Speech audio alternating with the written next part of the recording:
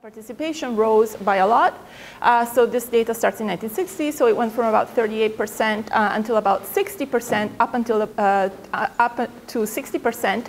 And what is a little bit less well known is that in the early 90s, it stabilized. Okay, and this is male labor force participation. This is everybody in the working age population here, and you can see that there's a steady decline in male participation. So what I'm going to argue that in this paper is essentially that, basically the changing trend in female participation, plays a contribution in explaining some of the interesting changes in business cycles that we've seen in the United States. And so what are these changes that I'm going to be focusing on? Well, the first one is a bit of a cheap shot. So if you are my age, you will remember that in the late 90s and early 2000s, there was a very large debate in the structural VAR and RBC literature about the fact that hours per capita appeared to be non-stationary in the 70s and 80s. And so this had some implications about, for example, whether in a structural VAR a TFP shock was contractionary or expansionary and so on. Obviously, if you have any notion of what is happening to female labor force participation, it's not surprising at all that aggregate per capita hours would be non-stationary, but most of the people working in this literature did not have a notion. So this was a big debate at the time. More interestingly, a big phenomenon that we've kind of forgotten about to some degree after the financial crisis and the Great Recession was this, this phenomenon referred to as the Great Moderation, which amounted to a decline in the business cycle volatility of output and hours and other variables as well, but I'm going to focus on those, starting in the early 80s, okay? And also associated with this decline in business cycle volatility of output and hours, there were also some medium round changes, so changes in the medium round correlations between hours, output, and productivity, okay? The last phenomenon, which has gotten a lot of attention, especially after the Great Recession, is the phenomenon of the so-called jobless recovery. It's essentially the fact that after a recession, output recovers, but the recovery of employment is much slower than the recovery of output when you compare it to earlier recessions. And so this, everybody agrees, started with the 1991 recession, and there's some literature on that. Okay, so what I'm going to argue is that this changing trend in female participation plays an important role. Obviously, as I told you, the fact that hours per capita looks non-stationary in the 70s and 80s, and then they started looking more stationary, that's sort of an obvious, obviously related to this changing trend in female participation.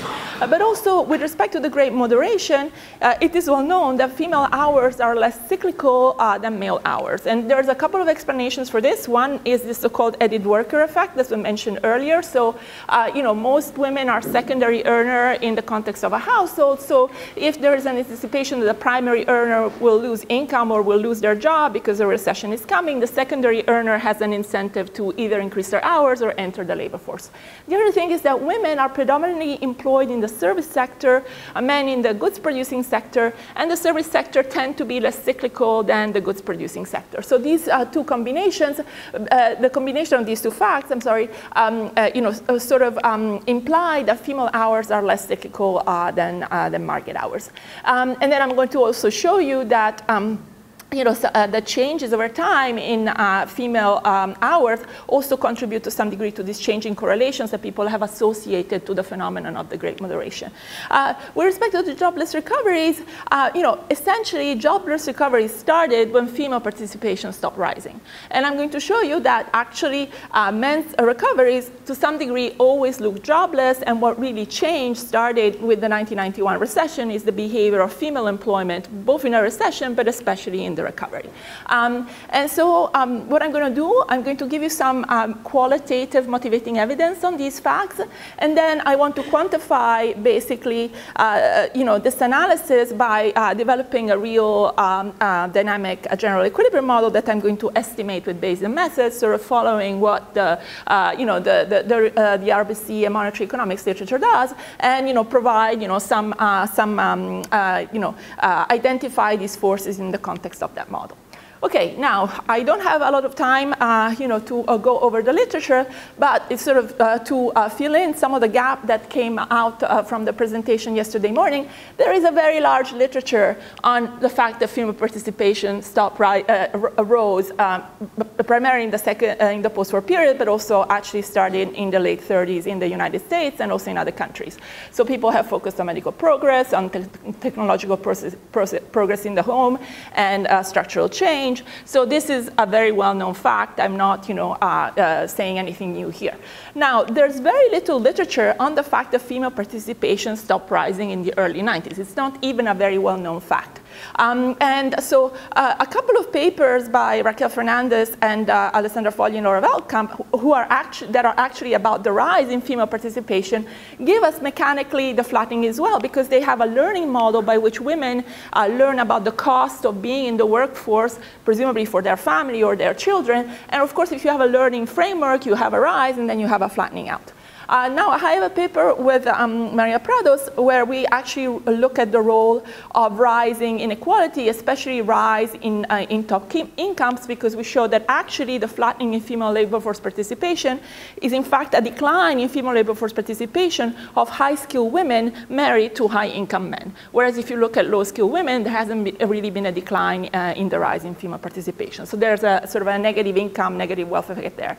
And then there's some empirical literature on the fact that female participation stopped rising. Okay.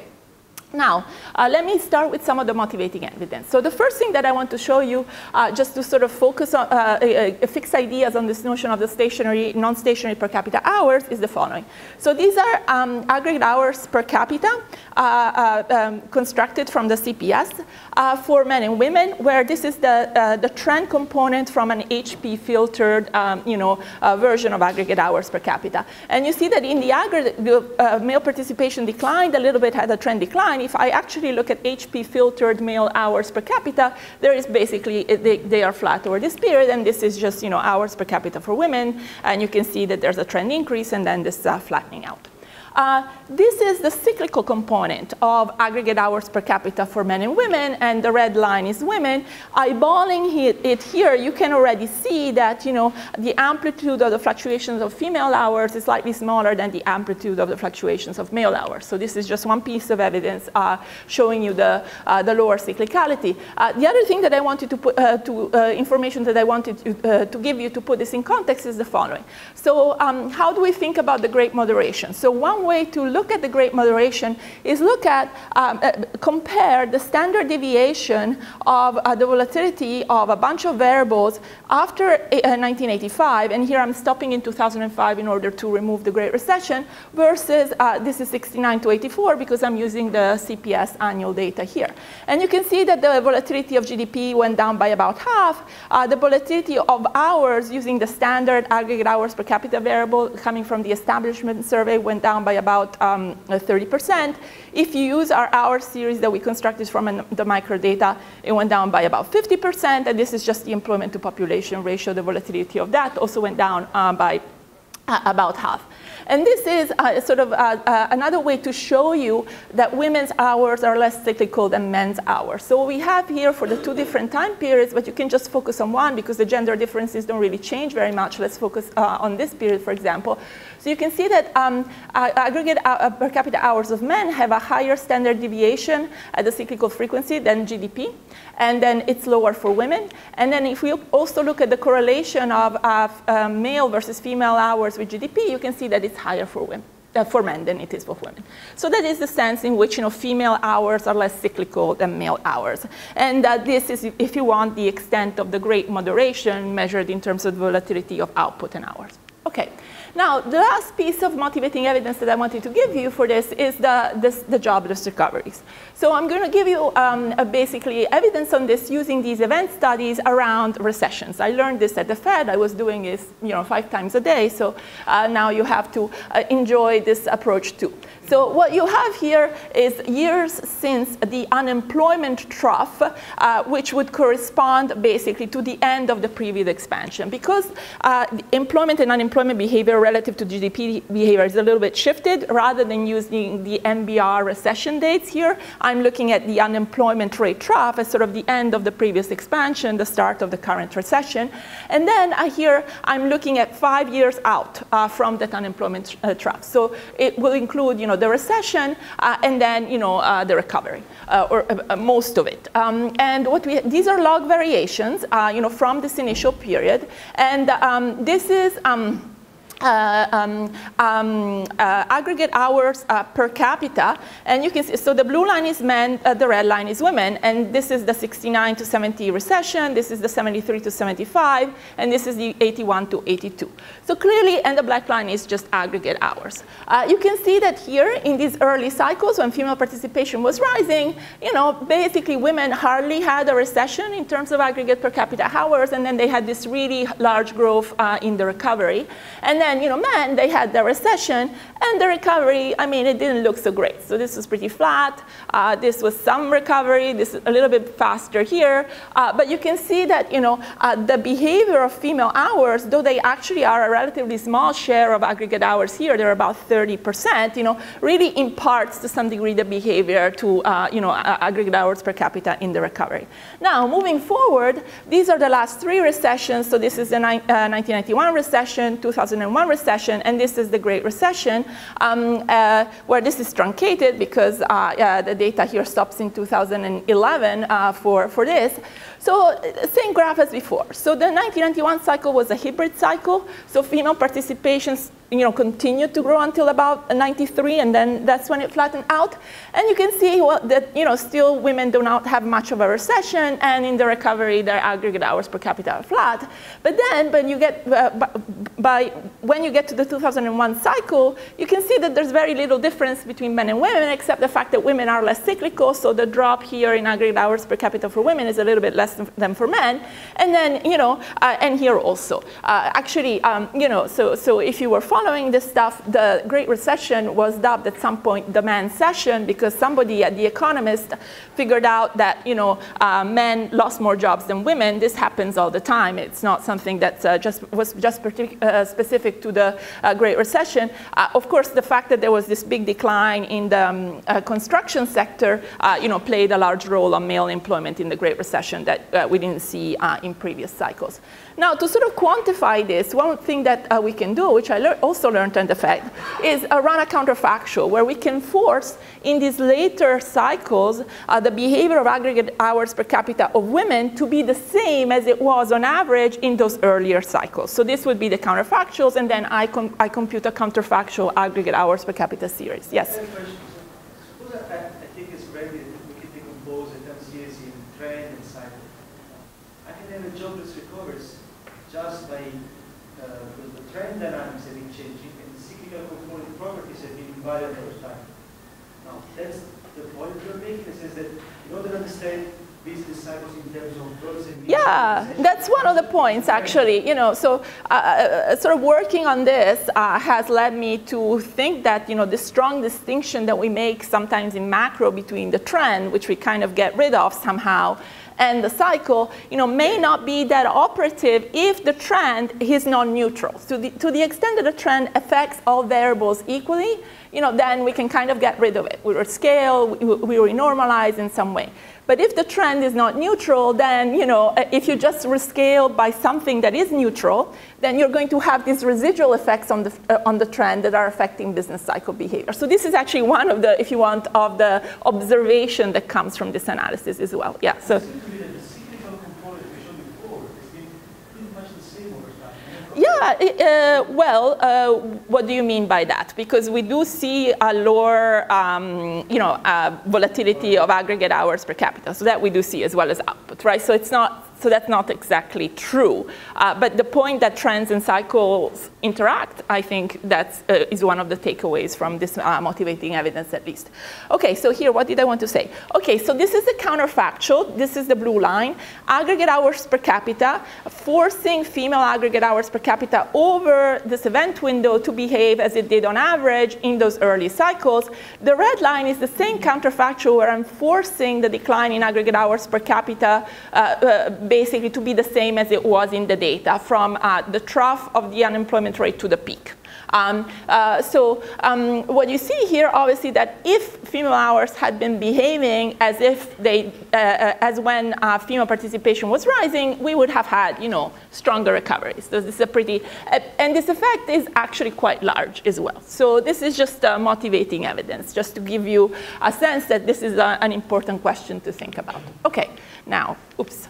Okay, so most of the paper is about basically, though, not this motivating evidence, but the goal of the paper is to introduce gender differences both in labor supplies and relative productivity in a standard real DSGE model. Okay, so I'm going to get rid of all the standard, monetary and nominal frictions. It's going to be a real DSGE model for now.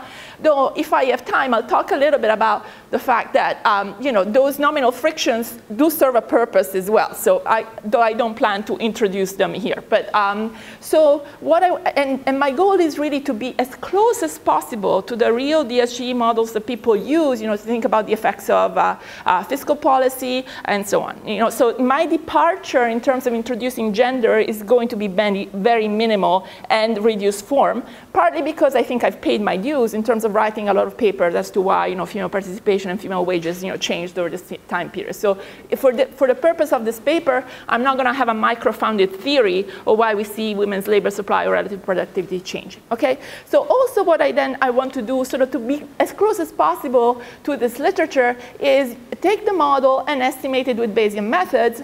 And what is that's going to allow me to do is basically is to estimate processes for these gender-specific shocks to labor productivity and labor supply, and basically isolate their role at the same time as I'm estimating the processes for the other aggregate shocks that people typically have in the context of these models. And then in the equilibrium of the estimating model, I can assess the contribution of the gender-specific shocks as well as all the aggregate shocks. And then I'm going to compare my model with gender differences to two versions of the standard model that doesn't have gender differences. And then I'm also going to examine different time periods with flat and rising female participation to get at this issue of the jobless recoveries. But I have to admit that this part, I'm still completing, so I'm not going to have a lot on this, except some evidence that I think is suggestive that the model is can replicate this jobless recovery idea that I've just showed you, but that's still in the works to some degree. Okay, yeah. Before you go to the model, in empirical evidence, if you just focus on sectors where women participate as men as much as men do, would you see the same differences in terms of recovery to prices, to cycles? Yeah, so the way I interpret your question, so if I look at sectors where the share of female workers is higher, so basically if manufacturing, the share of female workers is low, and it's been increasing over time, partly because more men are now working in the service sector. But the issue is that the service sector, where more women are employed, is also a structurally changing sector that has a growing trend. And so you have actually two trends kind of that going hand by hand, the rise in female labor supply, at least up until the early 90s, and the fact that more women ended up in the service sector, which was also and still is structurally rising. And so and there is a literature, I mentioned a couple of papers there, that suggests that women have a comparative advantage in service type occupations for a variety of reasons. And also women have a comparative advantage in brain versus brawn occupations. Another thing that we've seen, another sort of trend phenomenon, is basically the increase in the returns to skill, which would have affected women more than men. So going back to your question, the way, I'm not exactly sure what you were driving at, but for example, let's just focus on the service sector. So one observation that people make is the service sector is less cyclical than the manufacturing sector, and they think that that's something that has to do with the demand for services or the production function of services. What I think, based on my work, is that part of the reason why the service sector is less cyclical is exactly that there are more women employed in the service sector, and their labor supply tends to be less cyclical because of this added worker effect. So here I'm not going to have sectors, though. Sorry. If that's the issue, then the data you show us should be by sector. Yes. Well, yes and no, because what I'm going to do here, I'm going to abstract from sectors exactly because I want to be very close to the standard, real business cycle model. But you can see these forces that I told you, so the fact that, women may have a comparative advantage in the service sector, which is growing, or in skilled occupation, which are also growing, is going to be picked up in the model in a reduced form way that I'll just discuss in the next slide. When you look at the data, you could look at the volatility of men and women in the service sector and in the construction sector. Yeah, so it's still the case that women have less technical hours within sectors. So we actually looked at this in women have less cyclical hours also within sectors, which makes sense because of this added worker component. But it's lower. If you look at within sectors, the difference in cyclicality of female and male hours is a little bit lower, but women still have lower cyclicality. Yeah.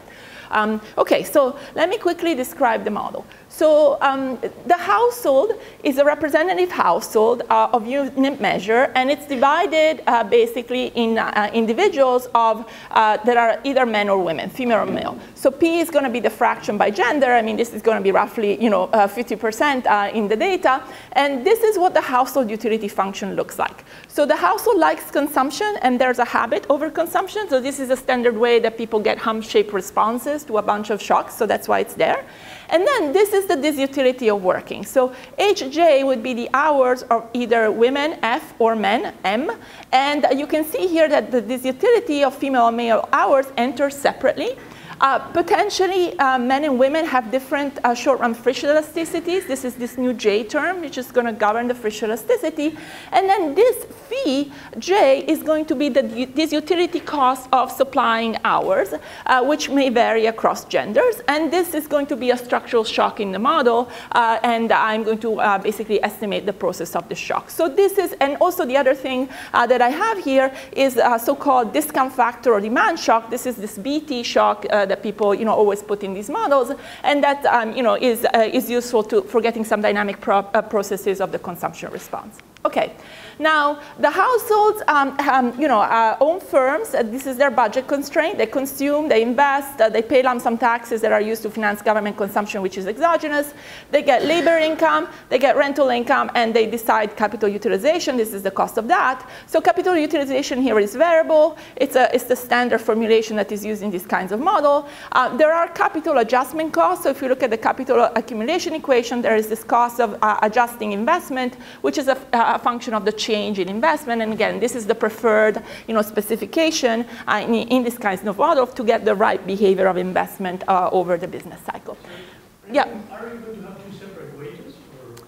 Yes, yeah, they're going to be two separate wages. I'm going to get to that right now. Okay, so the sense in which the economy differs on the production side is the following. So this is the per capita production function. So Y is per capita output, K is per capita effective capital, and this is effective labor. So L tilde here is a labor input, and A is just labor augmenting neutral technological change. The labor input is a CES aggregator of female labor and male labor, okay? And so what we have here, these are just shares, the omega F and the omega M, and a rho is going to correspond to the elasticity of substitution of female male hours in the labor input.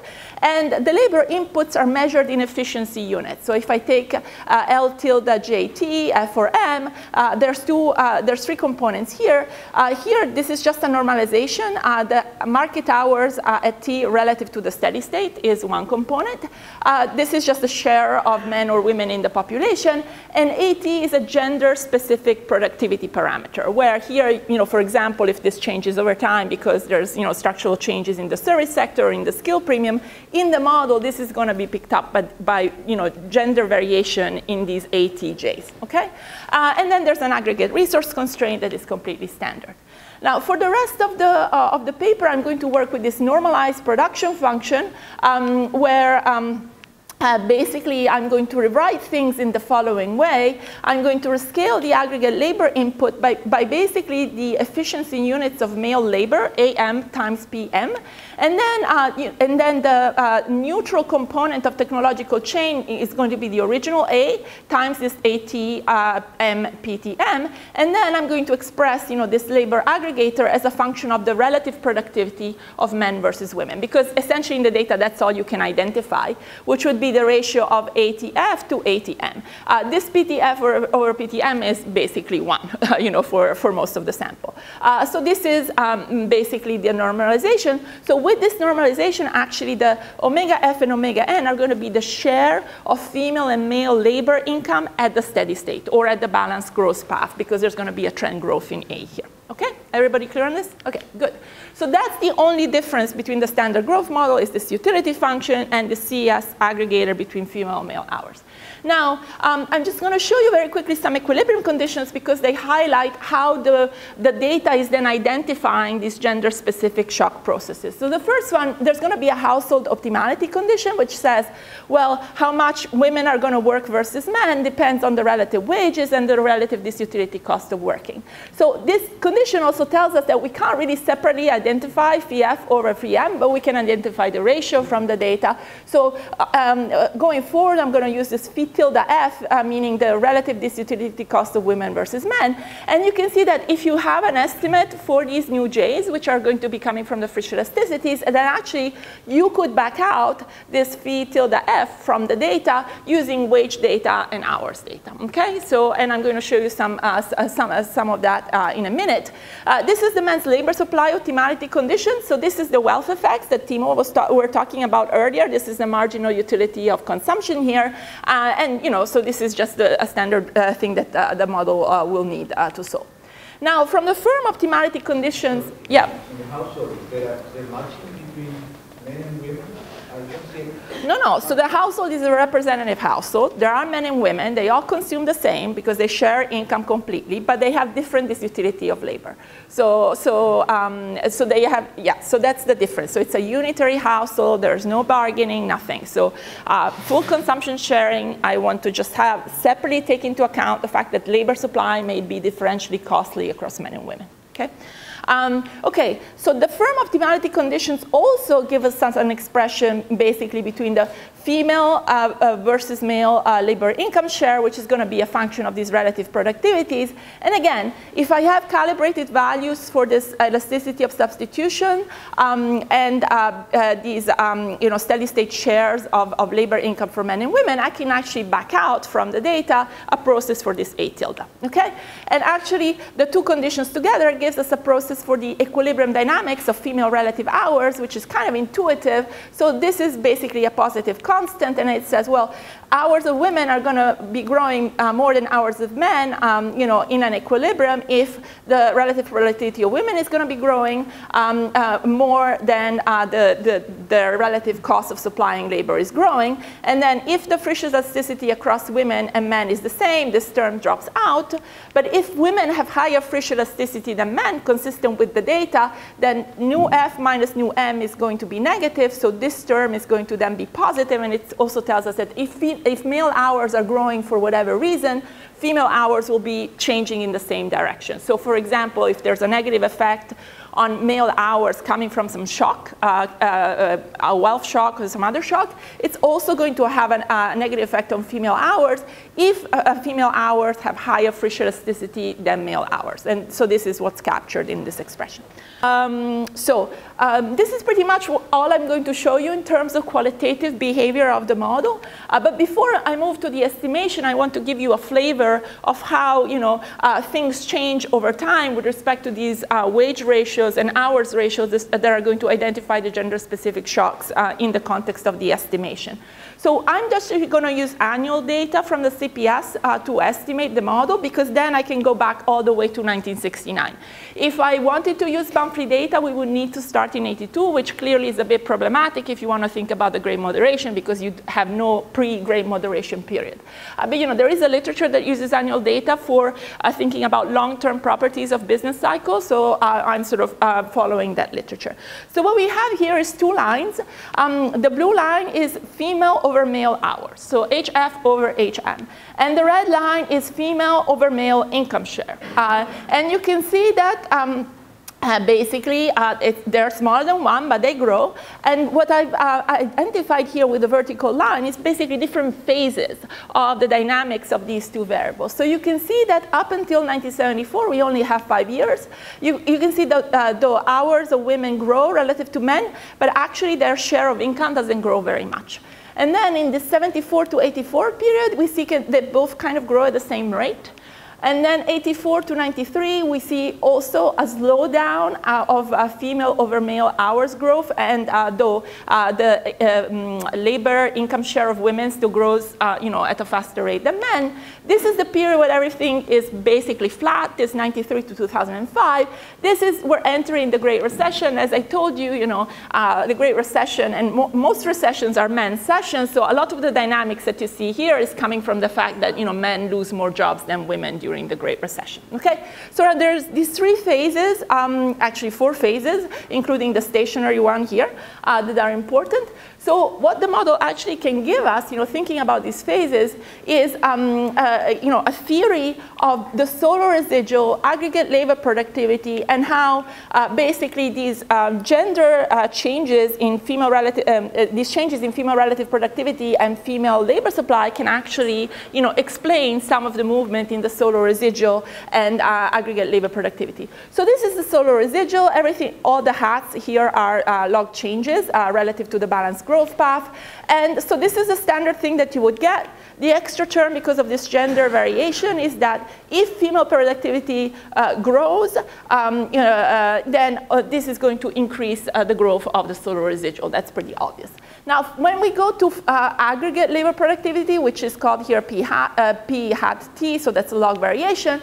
So this is the term that you would get in a standard model, where here you would have aggregate hours per capita. Here I have male hours.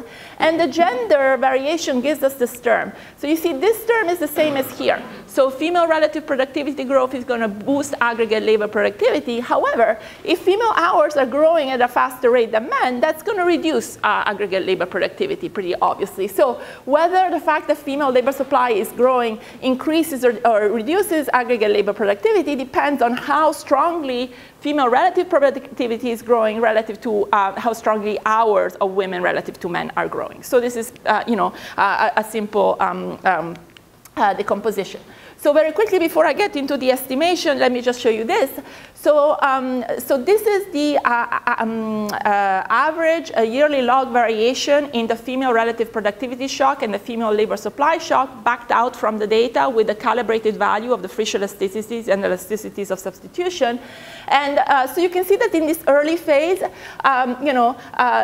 women's labor supply went up because their cost of working went down, but their relative productivity also went down because women who entered in this early period were very young, inexperienced women, so they had low wages. Okay, so that's what happened.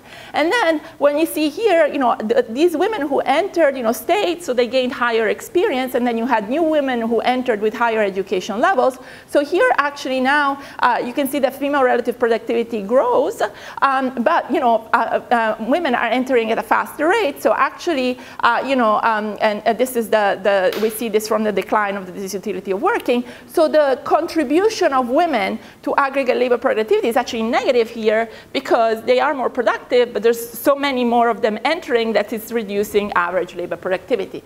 And then you can see that in the 80s, instead, female relative productivity grows. Actually, their cost of working also goes up, but because of the rise in female labor relative productivity, we still have that overall hours of women grow. And you can see that now the contribution to aggregate labor productivity is still negative, but much lower because female productivity is growing so much. And here, pretty much nothing changes in this 10-year period. So very quickly, I don't have time to do justice to all this to the implication that this has for long-run correlations, but let me just very quickly state, because I want to get to the estimation, that these dynamics of aggregate labor productivity, the total residual, and also output are very consistent with the evidence on the great moderation, particularly this work by Galli and Gambetti, where they focus really on the change in the long-run correlations between output and labor productivity. In particular, they note that between 1974 and the early 80s, there was a sizable drop in the correlation between hours and productivity that goes from 0 to negative, and also a drop in correlation between output and productivity that goes from positive to 0. So this is something that the dynamics in the model can reproduce for the calibrated parameters, okay? And then what they also show that in the 80s and 90s, the correlation of hours, productivity, and output starts to rise again, which is also consistent with the dynamics of female relative productivity and relative hours. Okay, so let me very quickly get to the estimation. I do not have time to go into all the details. So let me just quickly say that I follow very closely what people have done in this literature. So this is a Bayesian approach. So what I'm going to do, I'm going to calibrate some parameters and estimate some other parameters. The parameters that are estimated use priors that are very actually identical for some parameters to the ones that have been used in the literature without gender differentiation. I just wanted to give you a sense very quickly of some of the important calibrated parameters. So here I assume that there's an aggregate friction elasticity of about 3. This is consistent with the work of Chetty and company. Sorry? No. Well, so that's the aggregate, not the individual one. I don't understand how can the aggregation is not the same. They come up with not much weight. Yeah, so this is the usual. I don't want you to get into the detail of aggregate versus micro friction elasticities because I don't have time for that, Victor. Yeah, well, yes. So let me just sort of just say that this is close to the standard values that people use for real business cycle models like this. If you have a lot of nominal frictions, you actually can get much lower aggregate friction elasticity and still get propagation. So, but I have none of these frictions, so this is what is consistent with that. Female versus male friction elasticity is 3. The elasticity of substitution between female and male hours in this version is about 3. It's kind of on the high side. I've estimated it for another project. It's closer to 2, but this is what you get for this exercise. And then the female steady state share of hours of labor income is about 40%. Okay, so let me quickly get to the shocks. Basically, these are the, oops, this is pretty, these are the parameters that are going to be estimated. So the growth rate of TFP, the curvature of capital utilization, the habit, the curvature of investment adjustment costs. And then there's going to be a bunch of shocks that are going to be stationary. So they're AR1 shocks. So this is the autocorrelation coefficient, and this is the standard deviation of the IID error component. And the shocks are the TFP shock, the investment productivity shock, the preference shock, the government consumption shock. And these are all the gender-specific shocks. For the gender-specific shocks, I'm going to assume that there's a trend and a cyclical component for labor supply and for relative productivity. And the trend component, the way it differs from the cyclical component is that it has a much higher prior on the value of the autocorrelation coefficient.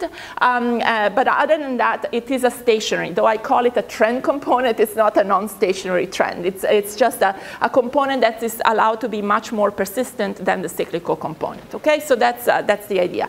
So the important parameters for me to estimate are obviously the one that correspond to the structural gender-specific shocks. But I'm also then going to estimate parameters for the standard shocks that are actually going to be different from the ones that you get in a standard model. So let me see if I can quickly give you an overview of that. So for us, I'm not going to talk about how we reconstructed aggregate hours per capita and wages from the microdata, except that we tried to do a very good job, especially so that wages and hours would be comparable with the aggregate series that people use in the standard literature. Conceptually, I'm going to think about the steady state phase in the data and in the model to be the period after 93. Okay? And then the sample period is going to start in 69 and ends in 2011. So if you want, there's this transitional phase and this so-called steady state phase where it's really a balanced growth path phase. And what I'm going to do, I'm going to estimate the full model over these two subsamples as well. And then I'm going to compare it with standard models that don't have the gender differentiation. Okay. So this is the smoothed, realized, estimated path of the trend components of the gender-specific shocks. This is the relative productivity shock, and this is the relative cost of working for women. So this starts in 69 and it ends in 2001. The units here are just the absolute values of the shock. So you can see that women's relative productivity grows as a steady growth rate up until this is the early 90s. And then you can see the average is pretty stable, but you have an increase in the volatility. The female relative labor supply shock, you can see it declines very strongly here, and then it's stable here, and now it rises again. But overall, female hours here are growing or stable. That's because female relative productivity is really causing the increase in hours in this phase, as opposed to the decline in the utility cost of working. Now, for men, I'm also allowing a labor supply shock for men, partly to capture possibly taxes. I didn't talk about taxes here, but taxes are there. They affect the incentive to work, and so you can think about this, male labor supply shock as affecting, coming from household income or from aging of the population and other factors. And you can see that basically this shock goes down here and then it stabilizes over here. Okay, and then I don't have time to talk about the cyclical components very much, so let me just jump to the aggregate shocks. So these are the estimated processes for the aggregate shocks, so the productivity, investment, technology shock, the demand shock, and the government consumption shock. What I want to show you here is a couple of observations. So you can see that for investment, demand, and government consumption shock, there is a decline in the volatility of this shock that starts in the mid-80s. So this would be sort of the great moderation kind of behavior. So people who study the great moderation are concerned about are the shocks smaller or something else changed. So I find here that some of the shocks are smaller. That literature typically finds that the shocks to TFP are also smaller. Here the shocks to TFP actually have higher volatility in the great moderation period. And that is because essentially the female labor supply shock and the female relative productivity shocks have opposite effect on output and hours than the TFP shock. So those shocks have an implication or affect the equilibrium behavior of output and hours.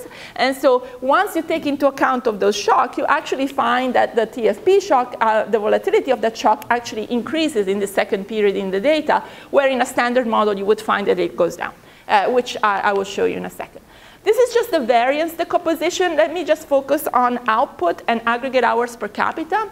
So the yellow is the TFP shock. The green is the investment-specific technology shock. And then all the rest is this gender-specific shock. So here, the red is the government consumption shock. So the gray here is the trend component in the female relative productivity shock.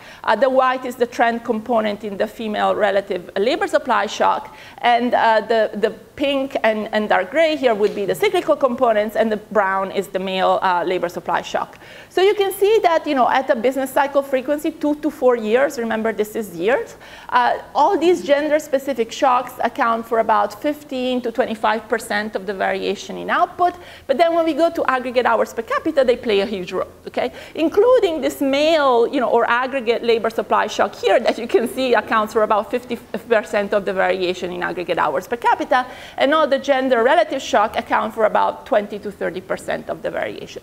So these are shocks that matter in terms of the behavior of aggregate variables. And if I look at aggregate hours of women and men per capita, you can see that for women, basically all the female related shocks play a huge role, particularly the trend component of the labor supply shock and of the female relative productivity shock. And for men, it's mainly the labor supply shock.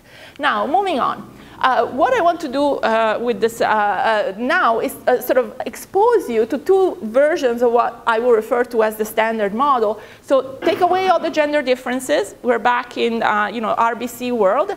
And I'm going to look at two versions. One in which the utility cost of working, the fee, is just a parameter, which would be what you get in a standard model. And then in another version, I'm going to allow it to be a shock that has a trend and a cyclical component. And so, I can get some of the trend in aggregate labor supply that's coming from women's, but I just have no gender variation. And obviously, these simpler versions of the model explain less of the data. So if I look at the maximized lock likelihood, it's much smaller. But what I wanted to show you is a couple of things here. So if I leave out these gender-specific shocks, I get different implications of what the aggregate shocks, of how the aggregate shocks behaved over time. So have you seen this figure before? This is the estimated TFP shock for my model with gender variation. This is in a model where there's no gender variation, but there's still a decline in the cost of working in the aggregate that gives us this labor supply increase. And this is a standard model with a fixed parameter determining the disutility of working. A couple of observations here. So first of all, I already told you that here, actually, the volatility of TFP rises in the later period. It's kind of hard to see here, but in both these models, actually the volatility of the TFP shock declines in the mid-80s, consistent with what happens to all the other shocks.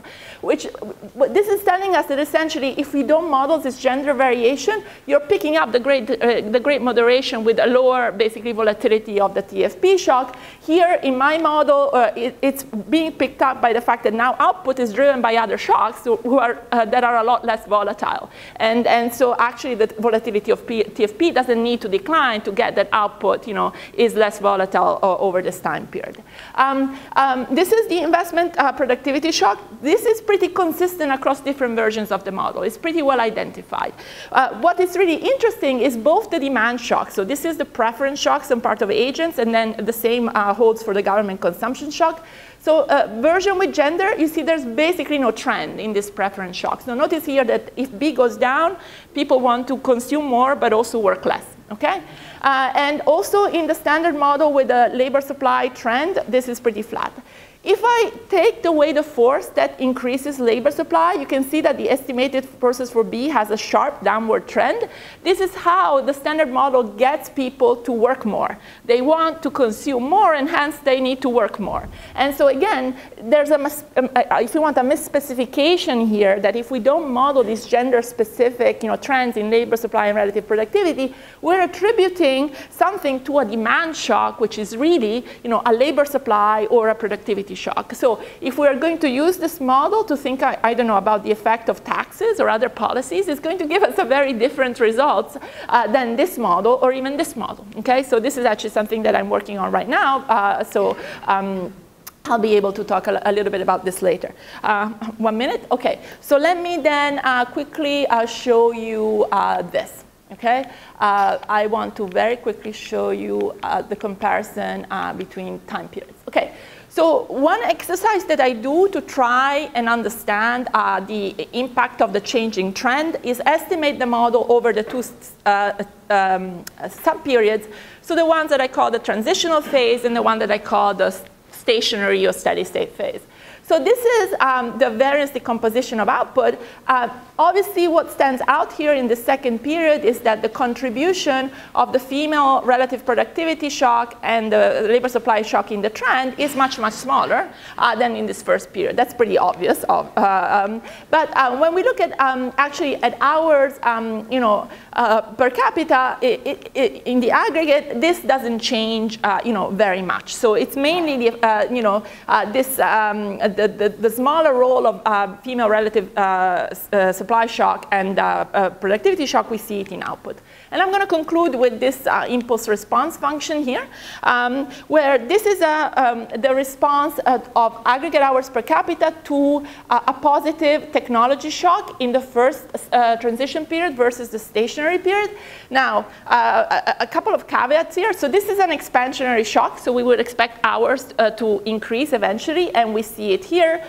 Initially, hours decline because of investment adjustment costs, right? So, but basically, what you see, in this graph is a couple of observations.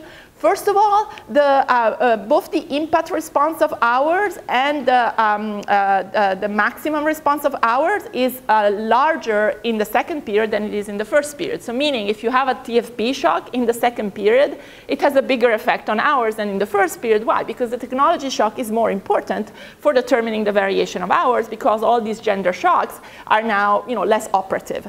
Particularly the trend component is not active. And so what I'm working on is essentially constructing a counterfactual that can explain this a little bit better, but this is what I have so far. Okay.